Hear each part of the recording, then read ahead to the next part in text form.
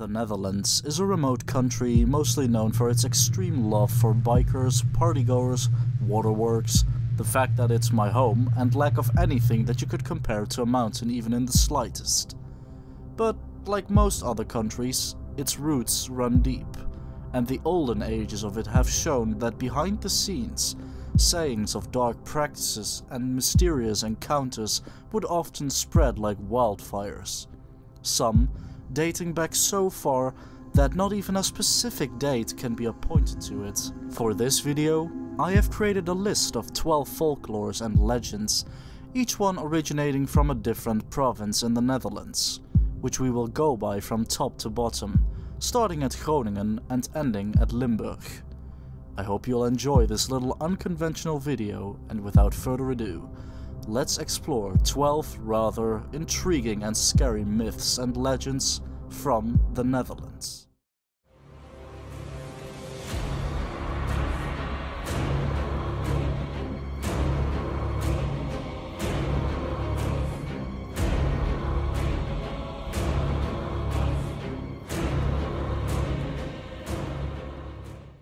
Groningen, het licht van Zeerijp. Let's start off with an easy one. Zeerijp is a village almost at the very top end of Groningen. It's said to be incredibly old, since more than 1,000 years ago it used to be directly connected to the sea with its own harbour. Around this time, the Frisian people that lived there were living under the reign of Radboud II, who later and after a heavy war was defeated by a much stronger king named Charles the Great. Someone who was widely known and intended to spread his laws over the entirety of West Europe. The villagers were known to have laws at that time, but they were passed down verbally rather than written, which eventually changed due to Charles's reign. He declared 12 men to spread and write down these laws across the province. However, due to their allegiance and own vision on Jesus Christ alongside the Old Frisian language in which they passed down their laws, they protested for 7 days against the king before they were sentenced to death by being sent into the ocean on a boat which had no means of protection nor steering capabilities. It was said that they would slowly but surely be taken by the rough nature of the ocean, which soon also started to set in. Their boat was no match for the sheer chaos during the storms of the ocean. They prayed for help, but to them it seemed like even after their loyalty to Christianity, they were doomed to drown. That is, until they noticed a bright glowing figure only inches behind the boat. It had a growth that it used to seemingly pull the boat along.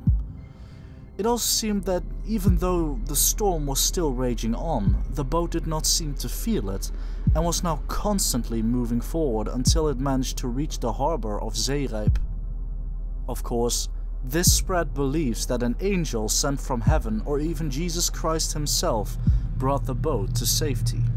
From then on, every night, this light was visible when looking towards the harbour. That is, until land started to cover up the village and thus there was no need for a harbour any longer. It's said that during this time, the light would be gone for multiple nights, replaced by another light with a yellow-orange glow. Captains that decided to follow this light, assuming that it would lead them to safety, would meet their demise due to the newly formed land. Because of this, many believe that the devil would be the one to ignite this light. It's been said that nowadays this light can still be seen moving around the place where once the harbour used to be, still on the search for lost men that try to sail to safety on stormy nights. Friesland, de levende dode. In Dokkum, there once lived a family consisting of a wife, a husband, and an elderly mother that moved in with a daughter. The mother was known to be an incredibly friendly woman with a golden heart. Those that were close to passing her house always thought, "In a few moments, I will meet that nice lady by the window that greets me every day." However, the day soon came that she didn't anymore. She would read the Bible, and when she looked up to the people passing by, She would look like she had seen true suffering in her eyes. Being afraid to greet them, she would beg, "Pass my house by. Please, act like I don't exist. My pain is so deep. Please do not greet me." She would then nod her head as a sign of gratitude to those that passed. By then, her acts made her very well known and loved around the village. She herself knew that her demise was coming, and so did her daughter, whom she always told, "I lived here my entire life. I wish to die here as well." The villagers also knew that the day would soon come, where the lady would not sit in front of the window any longer, and not long after that, this also happened. Her funeral was quick, but she was not forgotten easily. But what makes this tragic tale so scary, you ask? Well, that came the next time people would pass by her window. Each time, loud screaming and crying was heard from the daughter. One day, she would tumble outside crying, "Mother! Oh, Mother! Why did you have to die? Why aren't you here to protect me any longer? This life is too hard for me. He wants to kill me." What most of the villagers didn't know was that these pleas to her mother weren't because of her grief, but because of the endless pain that he inflicted upon her. The insults, the hitting, and the mistreatment every night he came home drunk. It almost became too much for her, until one day a young man screamed outside the house, causing her to rush towards him before he pointed to the window, causing her heart to skip a beat. A dull and transparent figure looked outside the window, a sweet smile across its face. The husband also saw the manifestation and angrily blamed the daughter for it, telling her that he will not put up with that woman in their house any longer. Desperately, he tried to change the glass of the window, tried to move around the house, swearing to entirely live inside the attic in order to just be away from the mother. Daily, the husband would check if she was still sitting there, and the daughter would occasionally ask the mother for answers, to which she never responded. Years would pass by, becoming a true memorial to every husband that even dared of thinking to hurt their wives. Each day she would greet the people passing by her window.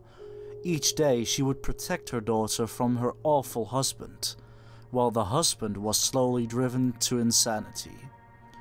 Until the day the spirit of the mother suddenly vanished. From this day forward, people never heard from the daughter or the husband ever again, leading many to believe that they passed away. Noord-Holland. Het spook van Zeedijk. It's the 18th century, and we're traversing Zeedijk in Amsterdam. A man by the name of Gerards was a father of two beautiful daughters named Dina and Helena. One kind and soft of heart, the other temperamental and arrogant. One day, a young sailor by the name of Wouter visited the tannery which the father owned, and fell heads over heels in love with the kind-hearted Dina, who due to the man's devotion and affection towards her couldn't help but also fall in love with him. However, these feelings were also shared by her sister Helena, who tried everything in order to get the sailor's attention. She was very cunning and had an incredible charm which she used to persuade him, but to no avail. The time came when the sailor had to part ways with Dina and promised to keep in touch with her through letters, which however never reached her. Dina knew that Helena was the one to blame and confronted her about it. Blinded by love and jealousy, Helena attacked her and threw her down a hatch that led to the basement of the tannery. This caused Dina to fall unconscious for a long while, and Helena locked the basement without a second thought.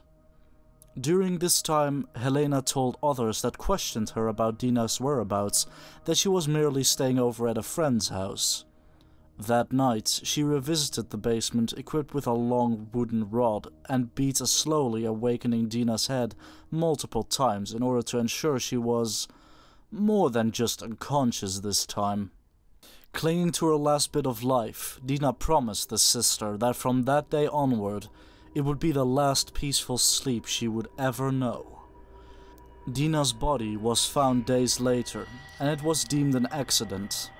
The sailor, wrecked with grief, was eventually persuaded by the charms of the sister, and it looked like her gamble had truly paid off. That was until her memories turned on her. Day and night she would be reminded of her awful deed. She led a life full of peace on the outside but misery on the inside. Eventually, on her deathbed, she confessed to the man of her dreams of her awful crime, who in disgust left her to die alone on the 24th of July 1753. That same night, Zeedijk was awakened by an awful orchestra of crying and shouting originating from the tannery of the father. Exactly a century later, the same crying was heard. The myth became so popular that on the same day, 1953, people gathered around the place where once the tannery stood, hoping to hear the same event play out, only for said event not to occur. Following this, there was a certain set of people that claimed to either hear or see the spirit around the area on occasion. But who knows? For those that are planning to go on vacation in Amsterdam, take a stroll around Zeedijk at night. If you feel a cold shudder all over your body, take your time and look around. There is a chance that Helena is nearby. Flevoland, de motketel van Schokland. This tale has a rather strange name, as it revolves less around a cauldron and more around different events in the village. Schokland used to be a small island in the middle of Lake IJssel before it became dry land. Back in those days, many captains that sailed past the island reported a strange fire and groups of what they believed to be witches and wizards dancing around what seemed to be a cauldron. Others mentioned that they haven't seen fires, but rather said to have seen witches and wizards flying to the location on broomsticks. Villagers around that time were frightened by the tales, and mapped out the time and place where said rituals were held on those nights. They closed and locked all windows and doors and went to bed early. This, however, didn't always mean that they were safe, as some reported to also see strange figures sometimes resting at their hearths, before suddenly disappearing. There were certain special nights as well in which the full moon would reveal a ghost ship above the land. This would cause the witches and wizards to dance even more chaotic around the fire, singing very disturbing songs.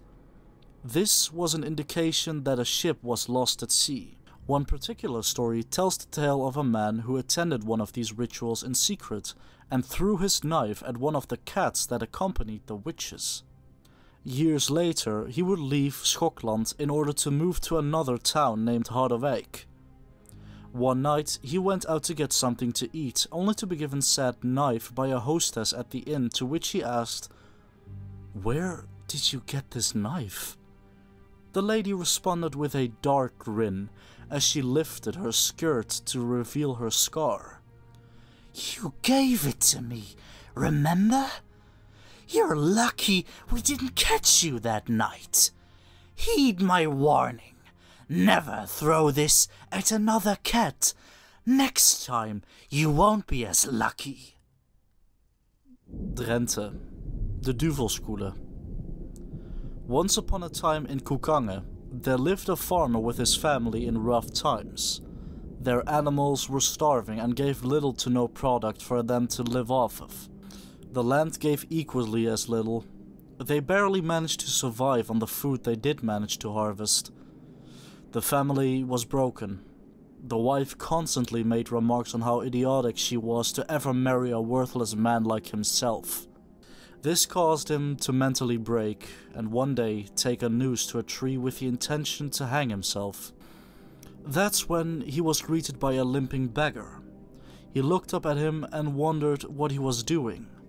When the man confessed to him that he wasn't able to live like this any longer, the beggar replied, "Don't do this. Now, concerning your wife, I think I'm only of little help, but I do wish to help you around the farm. I have nothing better to do anyways." The farmer was skeptical and told the shabby-cloaked man that he won't be able to pay him with anything other than maybe cow or goat milk, to which the beggar replied, "That I don't mind. All I ask from you in return is when you do not have any work left from me, I ask you to do what I say." The farmer laughed at this, and they both agreed to it. It started with replacing the roof on the farm, since a cold fall weather was approaching and he was worried that it would destroy the roof in its entirety if nothing was done about it. To his surprise, the beggar had the entire job done within the next 3 days. The beggar seemed a very eager man and did job after job for the farmer, having jobs that would take weeks done in mere days. This caused the farmer to become suspicious of the beggar, and after closely examining him, he would eventually notice that his legs and feet were not those of a human, but those of a goat. It was clear that this beggar was the devil himself, and that it wouldn't be long until he would show his true face. Trying to force the devil out of his disguise, the man gave him an impossible task. "The rope of the bucket over the well outside is broken. I want you to create a new one created from sand, which is sturdy enough so even my grandchildren will be able to use it." The devil then responded, "You miserable donkey! Someone else, much smarter than you, thought of that one before." Having been revealed, the devil stomped on the ground, making it burst and crack until a large pit opened up under the well before the devil disappeared. The farmer and wife tried to close up the pit again with everything they had, but to no avail. They believed that it was a punishment for trying to outsmart the devil. Normally, these pits would be covered up by iron grating in order to prevent animals from falling into it. The devil's pit, however, was never covered up. It was the belief of the villagers that not covering up the pit would prevent the devil from reappearing. Overijssel, de verschijningen van de Geute. The Geute is one of many rivers that originate from Lake IJssel. Weird occurrences seem to happen in this river at night, when one decides to go fishing there. One occurrence tells the tale of 2 fishermen that went out to fish in the Geute for a couple of days. At night, the assistant of the fisherman was woken up by a strange noise that sounded like singing. He woke up the fisherman and asked him if he could hear it too. Indeed he did.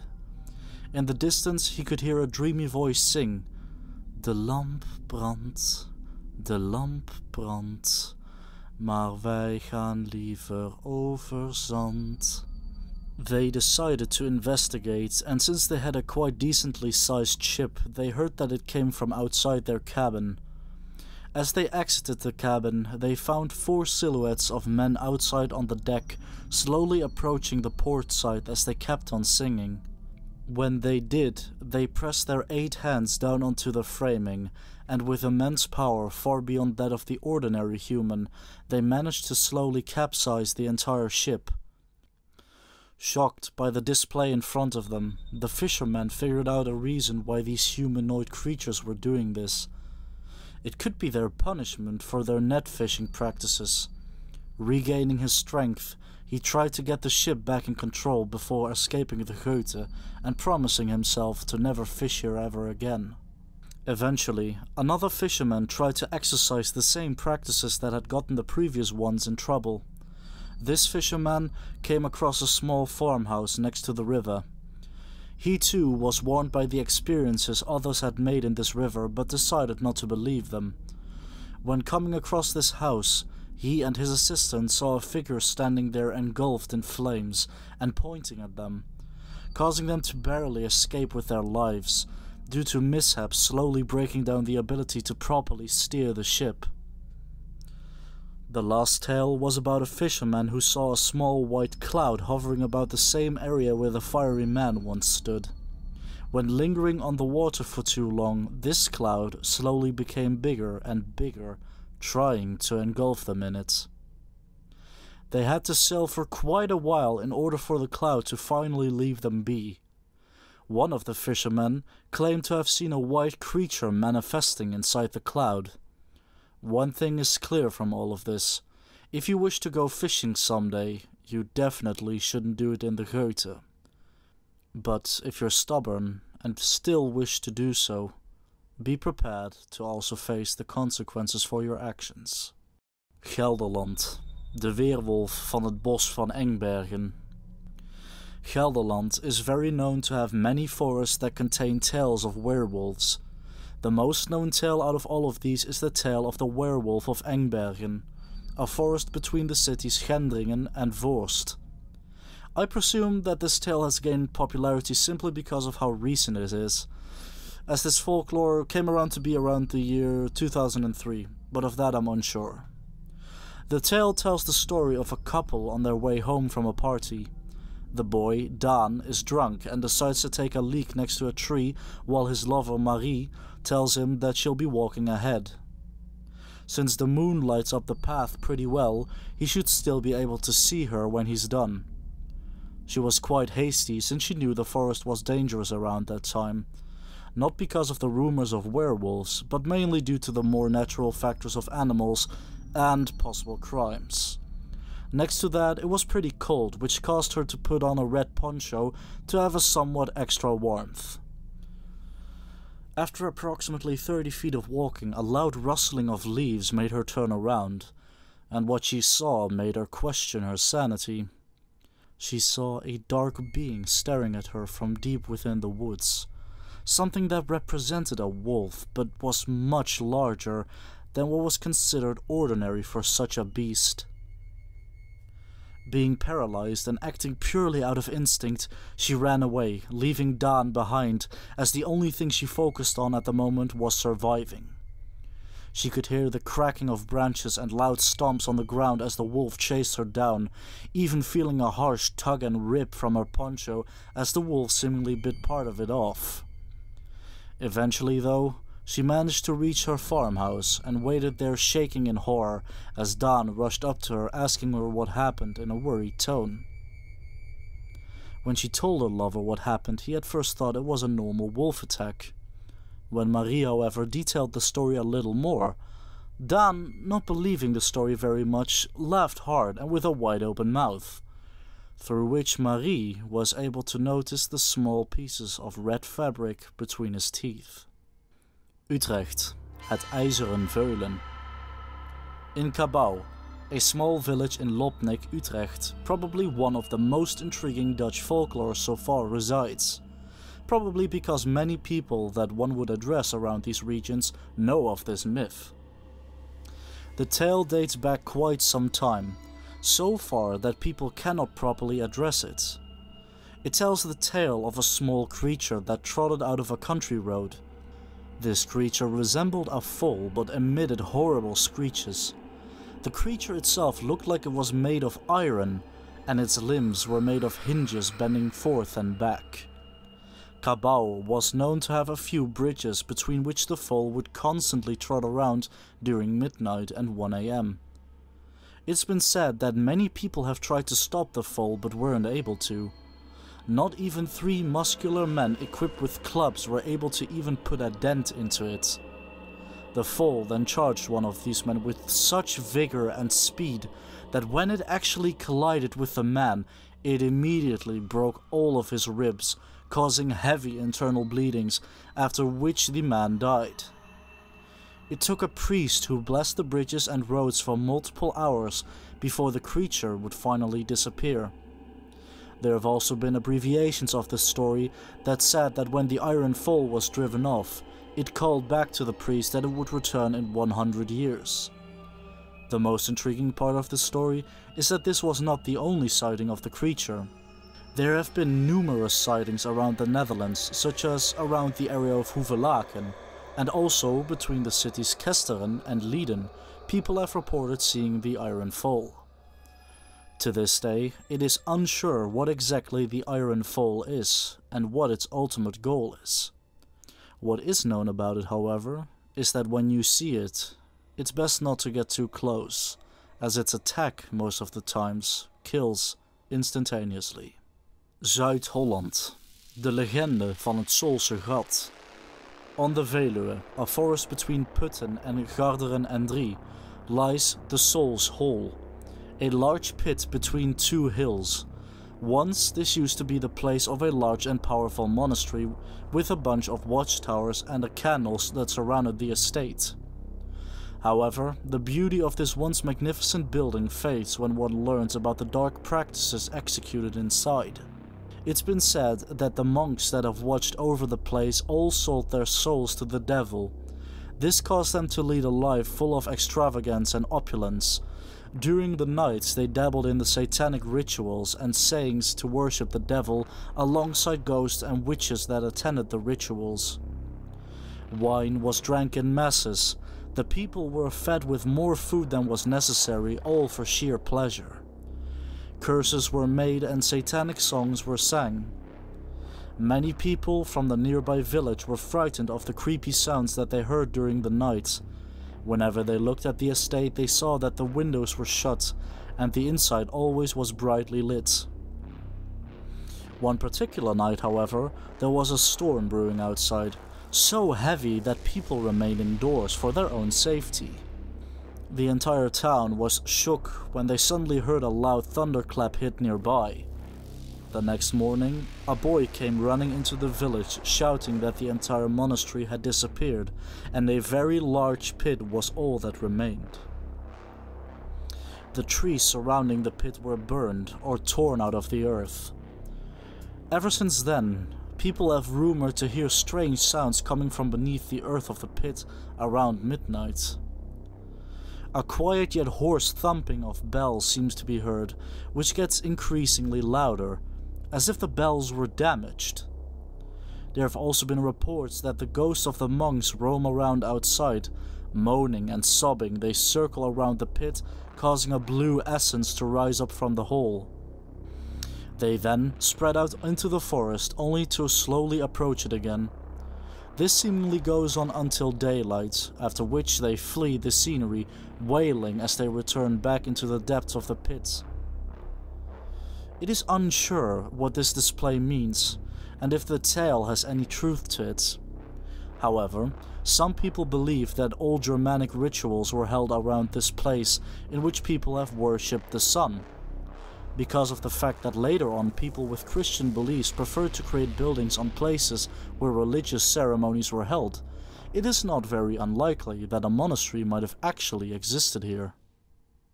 Zeeland. De ondergang van Westerschouwen. Westerschouwen used to be a place where people lived in great fortune. Year after year the city grew, and every year the sailors that went out onto the sea came back with big catches. These years of immense wealth led to the people of Westerschouwen becoming selfish, arrogant, and filled with pride. Everywhere they went they would tell tales of how there existed no better city than Westerschouwen. Nowhere people had faster ships with a crew consisting of only the best of sailors. This pride led to them also cutting themselves off from the rest of the country. Where there was poverty was none of their business. Where there was sorrow, they needn't help. You are on your own, they said. We had to survive ourselves, and thus so should you. While their bags filled themselves with riches, their hearts became colder and colder. One day, however, one of the many ships out on the sea made a surprising catch.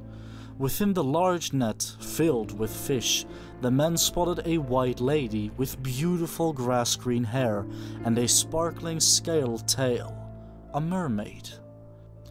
Being shocked at first at the sight of such a magnificent creature, the men shouted with joy as they noticed that the lady was unharmed, loudly bragging to all of the other ships of their catch.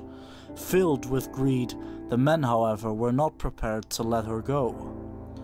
A scared and teary expression filled the mermaid's face, causing the men to laugh in great joy, making fun of the creature and shaming her for her looks, asking her who in the world would be willing to ever love an abomination like herself.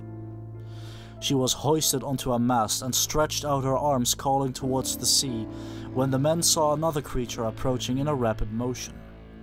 It was the merman this time, who pleaded to the man to let his wife go, to which the man only responded with a loud laughter yet again. "Wanting is one thing, getting it is another." One of the men shouted towards him. When they reached the shore, the mermaid was close to her demise, having been parted from the water for a long while. Nobody showed any remorse for their actions, and another act of pleading only resulted in the people throwing rocks at the merman. Blinded with rage and lust for vengeance, the merman showed his true face, lifting from the waters and chanting loudly, Westerschouwen, Westerschouwen, het zal je berouwen dat je hebt genomen mijn vrouw. Westerschouwen, daarom zul je vergaan, alleen je toren zal blijven staan. Maar als je geeft mevrouw weerom, dan bouwen we om het stadje wallen rondom. A last yet firm warning and bargain towards the people of the city before he disappeared in the depths of the sea. Yet again, however, he was met with laughter and mockery. Days later, tragedy struck the once so beautiful city. Harbors bogged down, unusable by the amounts of sand that clogged up the piers. Merchants and trade ships stopped entering the city, and thus the wealthy community slowly degraded into poverty. The sand, however, kept on coming, now even covering the city itself in absurd amounts, causing the roofs of houses to cave in and people to slowly part ways from the city. Soon, all that was left was a watchtower. For ages this tower remained there, unfazed by even the most dreadful of weathers, a last memorial to the lost city, and a reminder to those that think selfishness is the path to a fulfilling life. Noord-Brabant, de stille ronde van Bergen op Zoom. In Bergen op Zoom there is an old saying that reminds people of one of the most cruel local majors, nicknamed the Devil. Een graf houdt beider as vereend, maars oude geest vindt rust nog vrede. In duistere nacht van het lijk gesteend, en vaak ontsluit hij aan die steden. Te middernacht als het stormt en tiert, en regent als men de uilen hun grafgezang hoort huilen, de weerhaan knersend giert. A very strict and horrible military major was known to frequently patrol the city of Bergen op Zoom.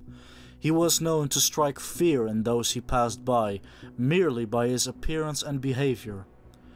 "I'd rather die than be under the devil's command," is what the villagers would say if he passed by. In his one hand he held a whip that perfectly matched his gloves, and he loved to kick the spurs of his heels into his horse so hard that it would forcefully prance from the pain. When the people would shove aside in fear, he'd laugh loudly and shout, "I wish I could clobber them all, or watch them fall under the hooves of my horse and crawl away in agony." He also was known to have a son named Alphonse, who in contrast to the major was loved all across the lands. He was known to be a giddy, quick-witted and overall happy young man. It was truly a mystery how someone like him could be the son of a devil like the major. One particular day, the soldiers under his command, men who also referred to their own major as the Devil, came together when they heard loud drumming outside in the distance. They saw the Devil approaching with a couple of men that held something covered in black cloaking in their hands. From a distance approaching, the Devil shouted, "This ought to stop!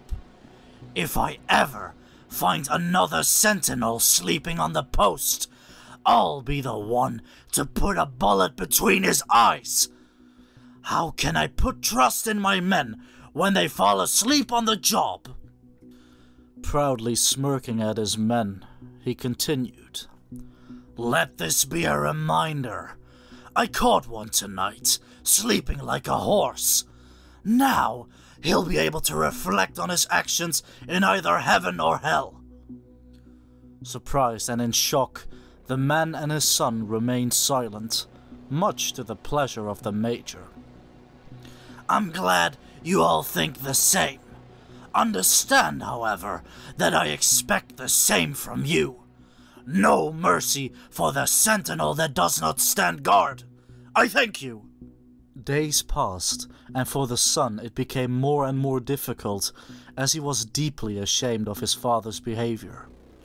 A plan was made between him and the other men to secretly waken every sentinel that had fallen asleep. This plan worked until the day the devil rounded up his men once again and ordered them to directly shoot every sentinel that had fallen asleep. As if they were spotted not doing so, they would be killed themselves as well. It was one particular night, when the devil did his patrol, that he found yet another sentinel asleep. Without hesitation he drew his pistol and shot him, only to soon later find out that it was his own son. Without a speck of remorse, the Major said, "I shall kill anyone who doesn't fulfill his duty, even if that is to be my own son."